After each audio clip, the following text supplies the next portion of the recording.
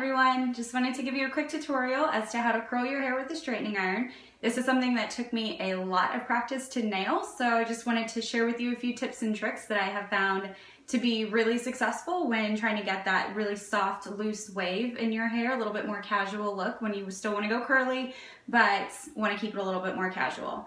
So something that I learned that is really important, I start from the bottom and work my way up. I've already curled the bottom layer of my hair just because the technique is the same throughout the entire thing and y'all don't need to see me curl every piece of my hair. But when you're curling with the straightening iron, make sure that first you brush out every layer of your hair. Take little smaller sections. For me, I have really fine hair, so I can take bigger sections in the back, but in the front, I like to make sure they're a little bit smaller. And always make sure that your straightening iron is curling away from your face and your hand is tipping back. I used to curl this side this way and it just didn't, they would come out really loose and just not great. So I always, on this side, I reach around the back, and as you curl, just twist, or as you pull it through, just twist ever so slightly and just curl as you go down. Move a little bit slower if you have curlier hair, a little bit faster if you have straight hair. And then so you have that nice little curl at the bottom and a little bit of a wave at the top. Really important here is don't comb through as soon as you get finished because it's still hot, and if it's still hot, it'll pull that curl out. So just make sure that you just let it sit and let it cool, and it'll hold for a lot longer that way. It's a mistake that I used to make quite often, and I could never understand why my hair would fall so fast. I just thought that I had uncurlable hair, and turns out I was just combing through it a little bit too quickly. As you can see, I pulled a section that's a little bit bigger, and my hair has been blown out today because I just got it done, but I like to straighten the very base of it first, and then just pull on through. Make sure that you keep twisting all the way to the end, because if not, you'll get really smashed ends and really curled middle.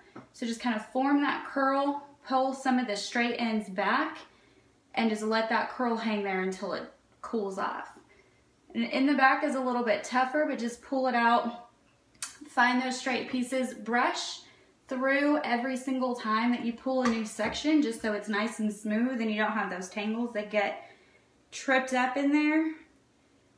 I said just twist ever so slightly. Doesn't have to be a kink in there. Just pull all the way to the end and you have that nice curl. And now on this side, you're going to follow the same technique, just pulling out little sections, brush right through. But remember, you want your wrist to be flipping back at all times. So reach around the front, depending on which dominant hand you have, and follow the same little pull and twist all the way through. Let that set. And then find the next straight piece. Just separate out those layers so that you can find those pieces that are still straight so that you don't miss them. One of my biggest pet peeves is when I get through my hair, I'm out in public, and I see that there's a piece that I haven't curled and just hanging there straight. It drives me crazy. Just keep pulling on through. Make sure that those curls are actually formed. If not, the great thing about curling with a straightening iron is that you can always go back through and fix it. Typically with a curling iron, it's a little bit hard to fix the curls if they don't come out right the first time. The straightening irons get so hot, so they can always fix your hair with the straightening iron.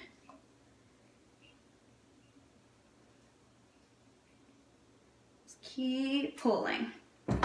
So now that layer is finished. Sometimes I like to do just a little spot check, make sure I actually got every piece. That one didn't curl quite as much as I would like it to, so we're going to do that one again.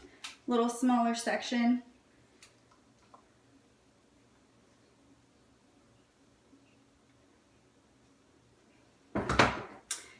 And that layer's done. Again, we're not going to comb through it. We're going to wait for it to cool off. Typically, I like to do all of my hair at one time and then come back and comb my fingers through it. Sometimes I run a brush. You take down the next section.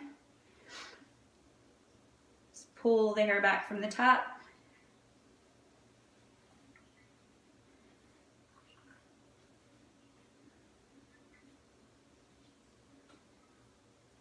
And clip it. Okay, so now we have some of the middle sections done, those middle layers, so I'm going to move on to the top. Now I like the back, the crown of my hair to have a little bit more volume, so I typically split this section up as well. Just take that front section forward, and I'm going to re-clip that, or you don't actually have to.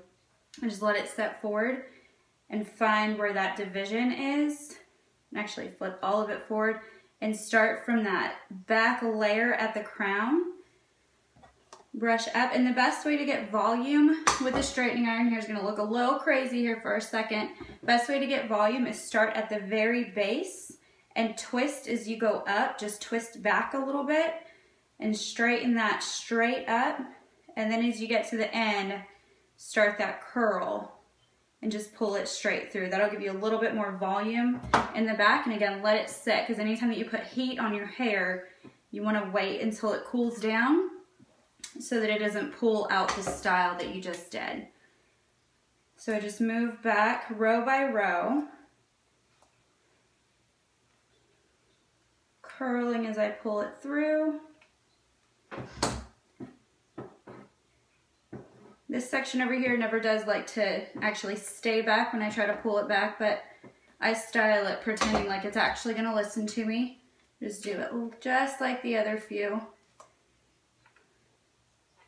Just pull that back. And now I have some product in my hair right now. I just have some volumizer mousse, so it makes my hair a little bit sticky.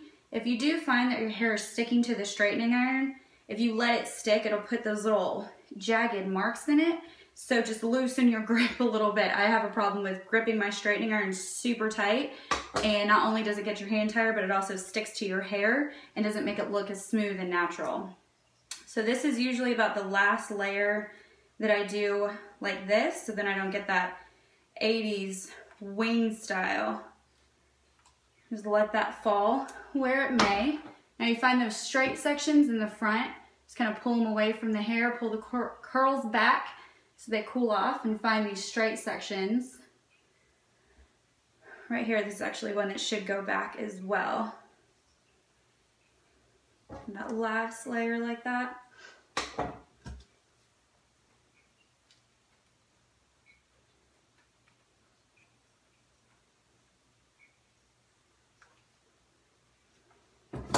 Now with these front sections, I like to be very specific because I get some waves up at the front, and if I don't take a really small sections, those waves don't get straightened out and they don't look good.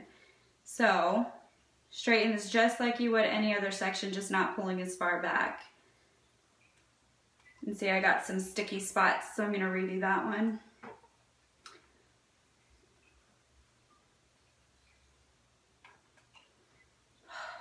This section always gives me a little bit of problems. I think everybody has that one section that they have to kind of coerce into working with them, and this is mine. So sometimes this takes me a little extra time. Just make sure it's good and brushed out, because those tangles will keep it from holding that curl. And just try it again. The good thing about this straightening iron is that it has a lot of heat in it, so it can continue fixing any mistakes that you might make. Now I have bangs that hang down, but when my hair is curly like this, I don't like to wear them straight. So I'll take small sections of my bangs and curl them exactly the same like I do the rest of my hair, so that it kind of flows into it and looks a little less styled, a little more casual.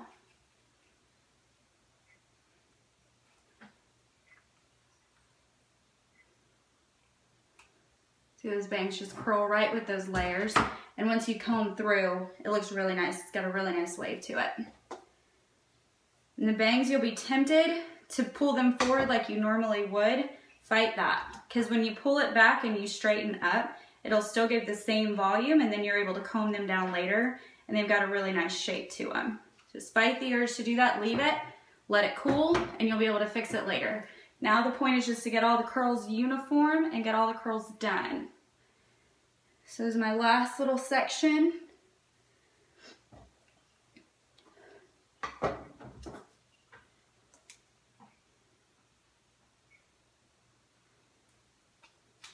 There we go.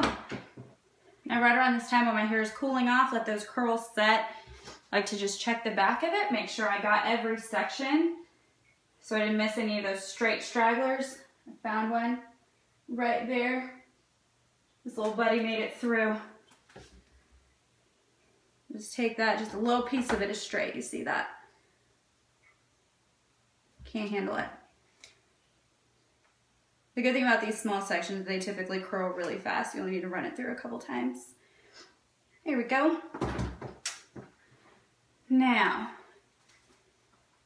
you just softly curl or comb your fingers through, loosening up those curls. Sometimes I like to take a brush through. It's scary at first when you pull a brush through freshly curled hair, but it'll snap right back. Because again, the straightening iron gets so hot, it will hold your curls for a very long time. Pull that crown back. Sometimes I throw some hairspray in there. Make sure it actually holds that back. My hair is super fine, so it likes to kind of do what it wants. And I have to spray it into submission. So I put a lot of hairspray in my hair. At any given point in time, you can guarantee that I've got at least 1 round of hairspray, if not 3, caked in there. But if you're lucky that you don't need a lot of styling products, that's perfect. That one wasn't quite as curled as I like, so pull that through and just keep combing. Just make sure, just get it to where you want it to be, get it to where you want it to lay. Here's a couple more places that didn't curl the way that I would like. This one's on top, so I'm gonna use that same pull straight up and twist back as I go and keep some of that volume. Now with the bangs up here, like I said, you just pull them forward, just crunch them forward, cover it up, pull them straight down, and they've got a nice little shape to them, and you just curl them back to your hair. This is when I take my hairspray, cover up my face, especially if I've already got makeup done, always cover up that face, and just spray it on there. Sometimes I also like to spray my hand a little bit and just shape them exactly the way I want it to look. That's good to kind of tame some of those little flyaways, those little pesky hairs that like to stick up out of nowhere. And if you want to kind of curl some of this again to make sure that it follows that shape, if not, that is curled hair with the straightening iron. Let me know what y'all think.